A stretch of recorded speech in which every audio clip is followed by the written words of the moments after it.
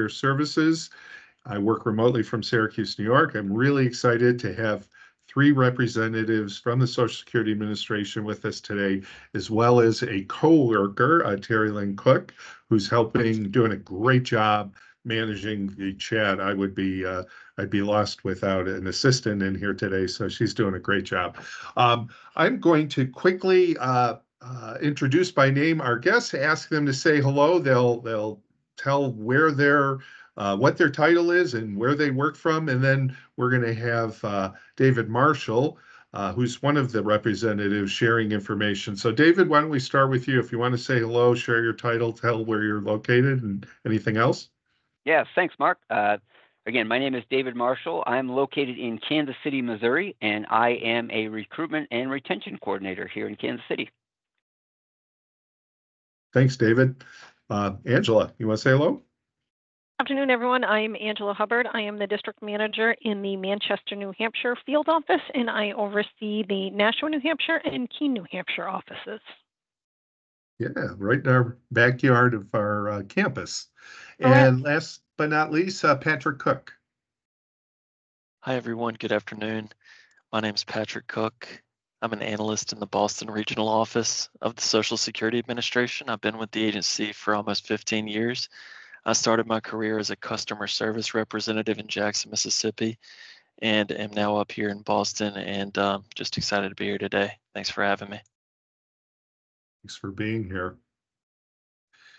Okay, I'm going to turn it over to David. Just in 1 second, I just want to state that if there's anything about the presentation today that is not accessible for you because of any special needs you have, please get in touch with us and we'll make sure that you get the accommodations you need going forward.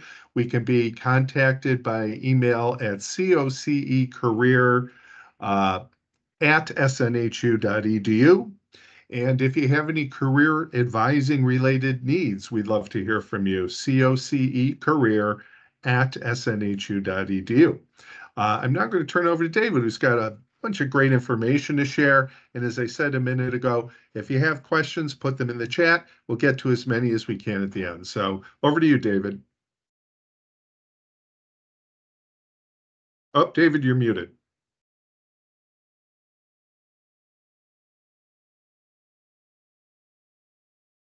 There, sorry about that. Can you hear me now? Yes. All right, let me try this again.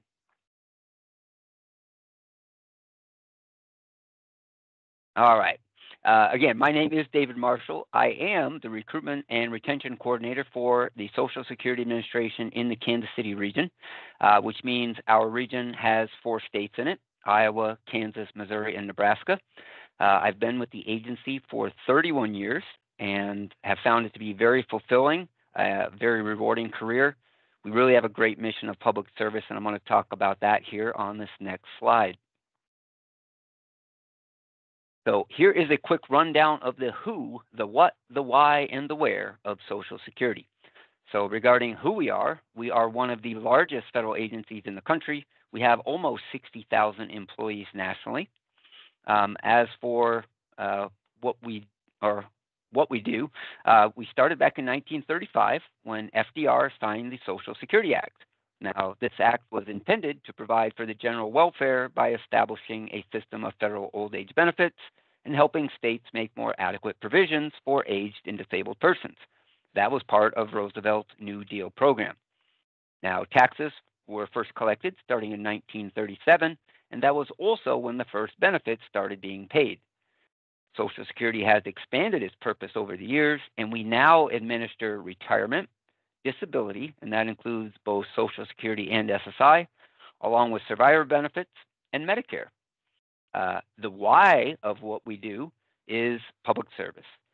Many people depend on Social Security to survive, and knowing you have a part in that mission, that is just really, really rewarding. So as for the where of where we're located, if you're in one of our 50 states, we have field offices in each of those 50 states. We also have what we call teleservice centers and program service centers, and those are located in various cities across the U.S. Now, our field offices are where the public comes in to conduct business face-to-face. They can also conduct business over the phone there. Our teleservice centers are staffed by people that are strictly answering our 1-800 number, and our program service centers are where we take post-adjudicative actions on cases that aren't able to be automated. So it has the least public contact of our three components. Now, for job opportunities, the entry-level positions we normally post for externally include our contact representative or customer service rep. That is found in our field offices, our teleservice centers, and our program service centers. So these positions usually are posted at the GS5, GS6, or the GS7 grade level. It has a career ladder up to a GS8. Now, the responsibilities for each will depend on the component, but they all do involve contact with the public either in person or over the phone. Next, we have our legal administrative specialist or benefit authorizer position. This one is only located in our program service centers. We actually have 8 of those and located in 7 different cities. Those are usually posted at the GS5 or GS7 grade level, and they have a career ladder up to a GS9. Now, this position deals heavily in analysis of our records and correction of items that are not able to be automated. So we find people that really like puzzles and that kind of analytical thinking, they normally do really well in this position. As I mentioned before, it is going to be the position that has the least public contact. So if that's your jam, this would be a good fit for you. And then lastly, we have our social insurance specialist or claim specialist position. That is found in, again, our field offices, program service center, and what we call workload support units. Those can be located in all of our components. Some are in program service centers, some are in field offices, and some are in teleservice centers. These positions deal with adjudication of claims, and they're usually posted at the GS5, GS7, or the GS9 level. That career ladder goes up to a GS11. Now, with the salaries that are posted here in the salary ranges, there are asterisks, and that is because this is the general pay scale amount. But if you are in a metro area, that salary is going to be higher than what is shown here based on locality pay. So as you can see, we have a lot of different entry-level positions in many different components. So that provides some great opportunities no matter what your skill set or where you're located. Personally, sorry about that. I jumped the gun here. Personally, I started way back in the day in the early 90s out of college at a grade 3 file clerk, and I've had 15 different positions during my career. Every position listed on this slide I've done, as well as various team leader and management positions. So again, a lot of career and growth opportunities at Social Security. You should be able to find something that fits your skill set and your interests. So let's talk about employee benefits. And these are federal benefits, which is an area of importance for everyone, including us and I'm sure our prospective employees. And they're really a point of pride for federal agencies. So as you can see, aside from a paycheck, you also get paid vacation and sick leave that you get right from the start of joining us, along with 11 paid federal holidays. We have health benefits, which include dental and vision, and we have life insurance. On top of that, we have a federal retirement pension, and then we also have a thrift savings plan, which is our version of a 401k. So our thrift savings plan does allow you to invest in various funds and includes an additional up to 5% matching from Social Security. So to try to quantify the amount of our benefit package when you add all these things up, it can potentially be close to 50% of your salary. So pretty big stuff there. Now, most federal positions do involve flexible schedules. Social Security is no exception. So that means you can come in during a flexible band in the morning. So for example, in our program service centers, our hours of work are 6 a.m. to 6 p.m. That means employees can start their workday as early as 6 or as late as 9:30 in the morning and anywhere in between that. So that flexible band is, of course, different depending on the component, but it's a really nice option regarding how you want to schedule your workday, along with other responsibilities that you might have outside of work. Most of our positions also have optional overtime available, and then we let our employees earn credit hours, and they do that by extending their workday, which allows you to build up additional paid time off. Again, that is going to vary by component. And then at SSA, we also currently offer telework for our positions, Once again, it's going to vary by component. So for instance, our field office employees, when they're done training, they can currently work from home 2 days a week. Our teleservice center and program service center employees can work from home 4 days a week once training is complete. Now, one caveat to that I do need to state, and I'll state it later too, we do require all employees live within 2 hours of their reporting duty station. And then the last thing on here, federal employees are eligible for the Public Service Student Loan Forgiveness Program. So that's another nice option there. Now, this slide is going to give you some requirements that all applicants must meet in order to get hired. Number one, you have to be a U.S. citizen. Number two, if applicable, you must have registered with the Selective Service, so that would be the males. Number three, you must pass a background and/or security investigation. All our offers of employment are contingent upon passing a pre-screening background investigation.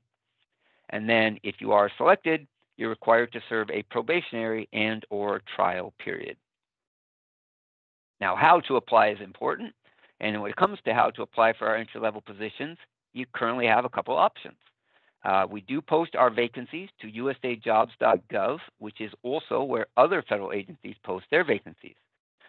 Now, I do want to state some of our postings are only open for 5 days. Some could be open for months. It depends on how that component wants to post it. So my suggestion would be to set up an account if you don't already have one in usajobs.gov. And when you have that account set up, you can also set up a notification that will alert you when jobs in your area of interest or location are open. We do have non-competitive hiring authorities as well, like VRA, the Veterans Recruitment Authority, Schedule A, which is for disabled individuals, military spouse, Peace Corps, those are non-competitive. So it used to be only non-competitive and USA Jobs was the only way that you could apply. But now you see in the second bullet, we have something called the Direct Hiring Authority, and we have been authorized to use that through March of 2025. So what this means is we can also now accept resumes for consideration of our entry-level positions that I mentioned just a little bit ago. We did not used to be able to do that. You couldn't just send us a resume. Now you can actually send a resume, and that's your application. So for the Kansas City region, which again is Iowa, Kansas, Missouri, and Nebraska, we have a centralized mailbox set up for people to send a resume, and that is listed on this screen. It is kc.resumes@ssa.gov. So I know that's going to spur some questions as to, well, where do I send my resume for this state and that state? I do not have that information, and part of that reason is not everybody has a centralized mailbox. I can say we do because we're a smaller region, but we have some bigger regions that have a lot of states, and it would be a lot tougher for them. So they might have actual mailboxes by component, but I am not aware of what those are. However, you will see ssa.gov/careers listed on here. That does have other information that can send you on how to apply under that direct hiring authority. Resumes, I like to do a little thing on federal resumes, and I do that because a federal resume is quite different than a private sector resume.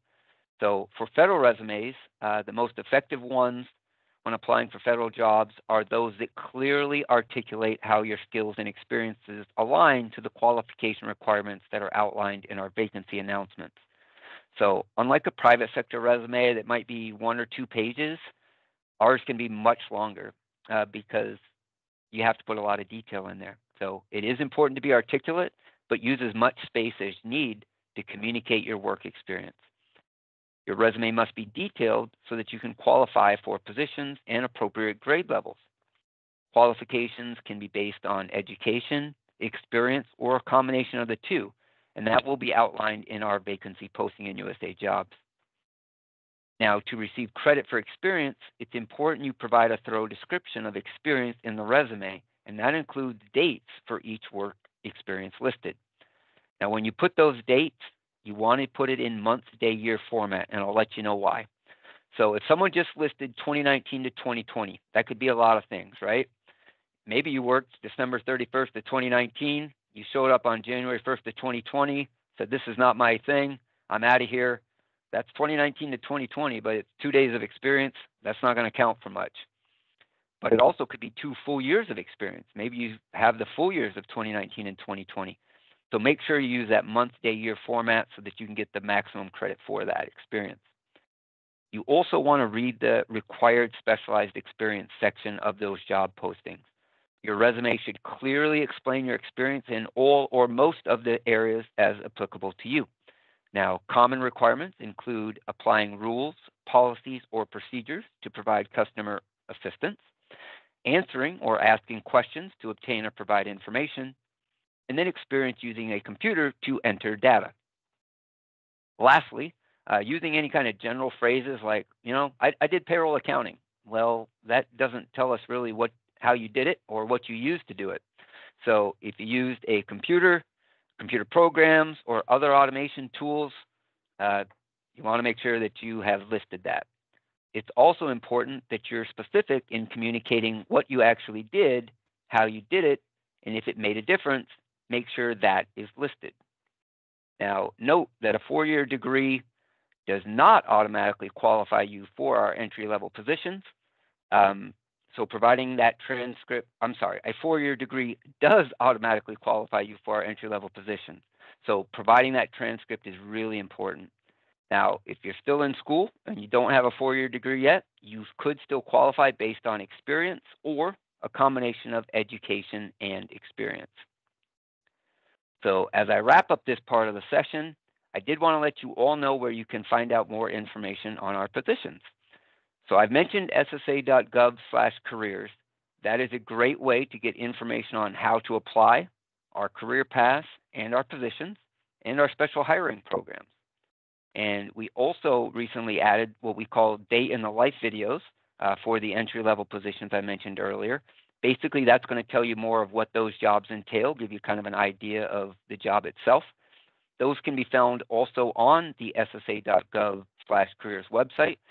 You can also locate them in Handshake, and you can locate them in LinkedIn as well. So before I open it up for questions from the group, I do want to post the most common questions that we get from students that are potentially interested in a career with SSA. So I'll give you those answers now, and then we'll see what other questions you have. Number one question we get, do you have internships? And at the moment, I am not aware of any of our regions that do. It is possible some might, but if so, it'd be pretty limited. It is something we are looking to offer in the future, but right now I'm not aware, that we have any of those. Second, do you have remote positions? This one has really gotten popular after the pandemic. So the entry-level positions that I mentioned earlier, none of them are 100% remote. Most are going to involve you being on site while in training, and then you get the ability to work from home, the telework I mentioned, once training is completed. We do require our employees live within 2 hours of their duty station, so that's very important. Another question we get a lot from students, especially when they're international students, can I still work for SSA? Although they might have a work authorization, you have to be a U.S. citizen to work for Social Security. How long is training is a common question, and this one really depends on the position, but normally it's between 3 to 7 months.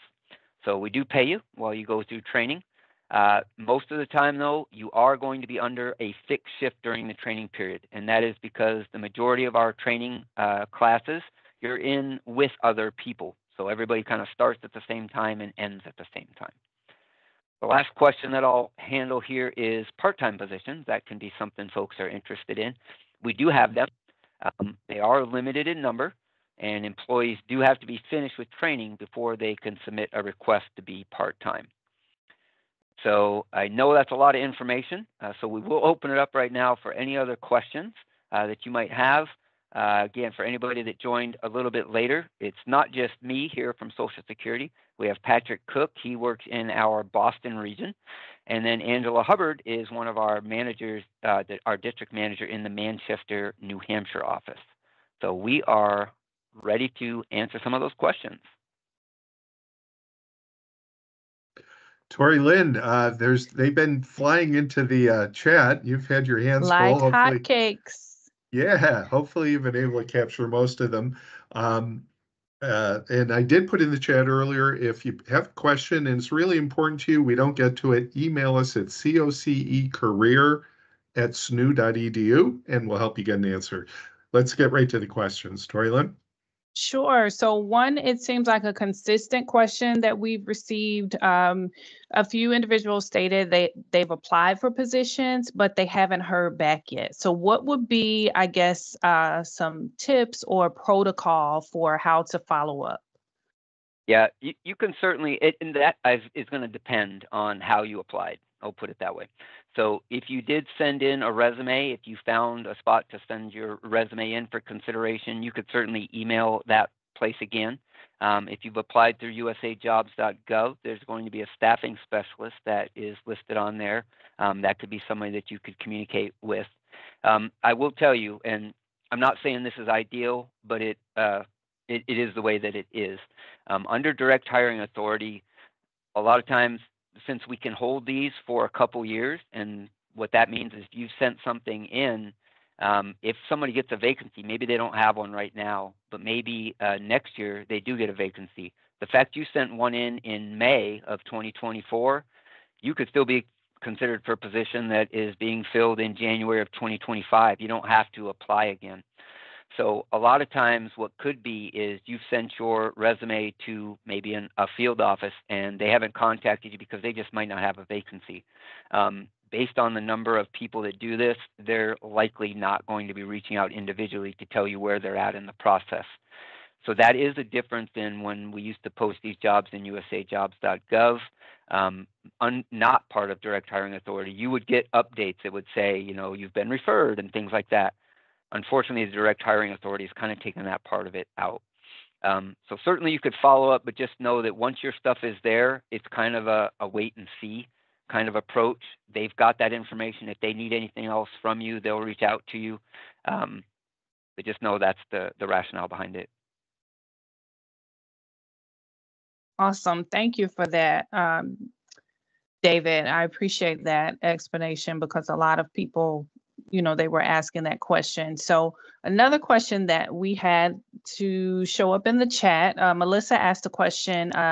She says she doesn't have a copy of her transcript yet as she just graduated. The closing date for a position is May 31st for a position she applied for. Is she able to add her transcript at a later date, or does it have to be everything at one time? Yep. She can provide that at a later date. Usually what happens is, and our process is, the direct hiring authority has shortened it, but it's still some time. So for instance, you could have a position that has a closing date of May 31st, but they're actually not looking to actually fill the position until July, August, September. That is common for us. So by that time, of course, you will have your transcript. It would be necessary if that is how you qualified. And again, depending on your grades and the type of degree you have, that could give you a higher grade level as well. So that would be something you would want to make sure that you let the folks know that you've got it, and you'll send it when you get it, and you should be covered for that. Great. Thank you so much for that. Another question that we had was, how long is the hiring process? Yeah, kind of hit on this. It can take months, and part of that, of course, is it depends on the number of positions that they are hiring for and the number of interviews they're going to do. So like Angela is in a field office. A lot of times our field offices, when they hire, they might hire 1 or 2 people. They might only have to interview 5, 10 people, something like that. That process is probably going to be a little bit shorter. Our teleservice center and program service centers hire much higher numbers. For instance, we posted a job in our teleservice center. They're going to hire over 100 employees. They are going to be interviewing hundreds of people. That is going to be a longer process for that. So it really kind of depends a lot on the number of people being interviewed, when they think that job is going to actually open, and things like that. Thank you again, David. I appreciate that response. I'm trying to get as many questions as possible in here because we have quite a few. But another question that we had was, how does the Schedule A hiring work? Yeah, that Schedule A is our non-competitive hiring authority.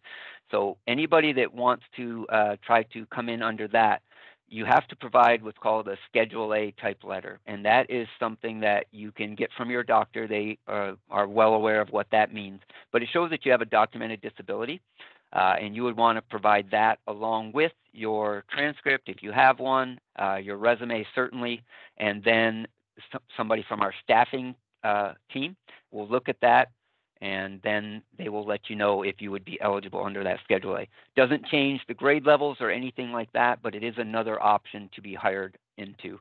And is a really good non-competitive. A lot of what we're doing now is direct hiring authority just because it's a limited thing we have.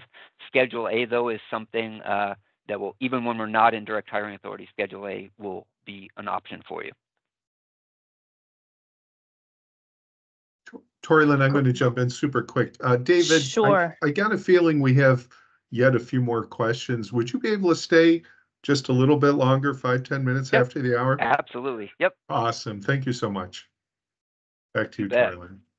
Sure. So I'll keep the questions rolling. I had a question. Actually, a few people asked if you all hire for cybersecurity analyst roles. I did provide, as well as you provided in the presentation, where they can see those job postings. But if you can share a little bit more about that, that would be great. Yeah, we do have those kind of positions. I think, if I'm not mistaken, they tend to be located at our headquarters department, the majority of those, and that is in Baltimore, Maryland. Now, there could still be some regionally as well. Those, and sometimes even our IT positions, tend to be ones that we hire for internally, promote for, I should say, internally. I'm not saying we don't ever post them externally. I will say they are not part of the direct hiring authority. So if there is one of those positions, Torilyn, good that you posted the thing about usajobs.gov, because that's where they're going to locate that. Awesome. Okay. So I have another question that came about. Do you all offer any type of relocation packages? For the most part, no. On that kind of thing, again, sometimes internally we will have a position. They tend to be maybe in more remote areas, sometimes maybe a management position or something like that. But our entry-level positions, unfortunately, do not pay relocation. Thank you. Another question. So will SSA have job fairs that are similar to the IRS, where they offer actually provide job offers on site? There's individual who said that they did apply for a few positions, but they realized the process is very long. So they were interested in knowing if you all possibly do these job fairs where you hire on site. Yeah, at this point, I'm not aware that we do. I know in my region we do not. And I am aware IRS has a big facility located in Kansas City as well. And they do have those hiring events where they will interview and offer a job on the spot. Our process is not that. Ours is you're going to have your resume sent to the selecting official. They'll determine who they want to interview, and they kind of go that route. So we do not usually do like a hiring event. We might have job fairs and things like that, but it would be unlikely that you would be interviewed on site. Thank you. And I will have a couple more questions for you, a few that are still coming through in the chat, but someone asked a question regarding citizenship. So I know you mentioned that you did have to be a United States citizen, but Diana said that she does have U.S. citizenship, but she wanted to get clarification on if she had to give up her second citizenship that she has. She is Peruvian. Yeah, I'm not aware that you would have to give that up. I think the main thing is you would just have to be a U.S. citizen. I've not had that question come up. My recommendation would be to still apply. And at the time, if you were contacted for an interview, I think that would be a time to ask that, to make sure that you're not going through a process and then find out that you wouldn't be eligible. That would be a question I would ask at that point. But I don't think so. And I don't know if Patrick or Angela knows more on that. They'd have to give that up. My understanding is you do not. You can be a dual citizen. You just have to be a citizen of the United States. Awesome. Thank you, Angela.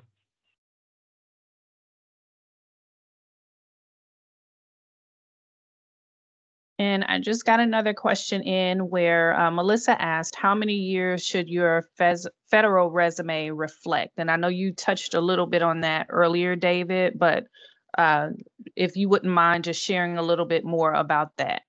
Sure. I would say you can go back as far as you have relevant experience would be what I would say. I know sometimes they'll say just the last couple years and things like that. Anything you think would help you qualify for that position, so customer service experience, things like that, put them in there.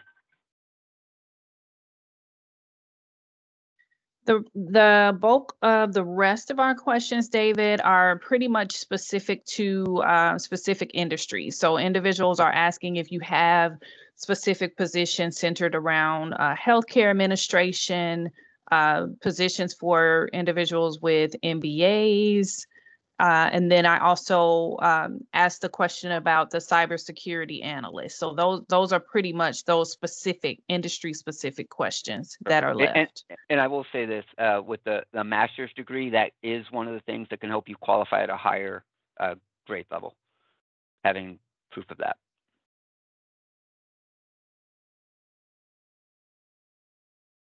Awesome. I think that's all the questions that I have so far. If anyone has questions, please feel free to ask. This is a great opportunity. You get to hear it directly from those who they're doing this work. So this is a great opportunity to take advantage of. I think I just got a couple more questions when I said that.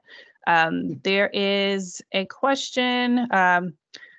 Is an associate enough to apply to any basic position or entry-level position at Social Security Administration? Yep, I will answer that. That answer is yes, you can certainly apply. You could apply without any degree. Now, if you didn't have a degree, then of course you have to have a lot of relevant experience. If you have an associate's degree, then you're likely looking at that degree and experience as well. So that's kind of the difference on an associate's and a bachelor's. A bachelor's, you're automatically qualified for entry-level positions. An associate, you're not automatically qualified. You're going to need to have some experience with that.